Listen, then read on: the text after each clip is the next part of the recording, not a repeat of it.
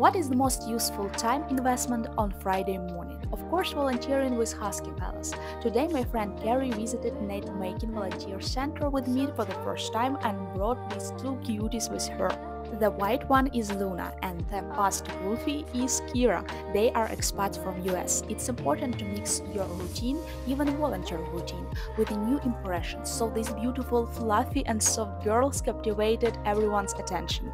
They patiently have been calm for 2 hours in a row and it makes them the most trained and good behaving husky I've ever seen. Gary have done a great job by training them. So Dogs of Emotional Support has helped volunteers to get some joyful cuddling. Do you want also to hug these stunning ladies? Come to Volunteer Center first and craft some nets. Kisses from Lviv!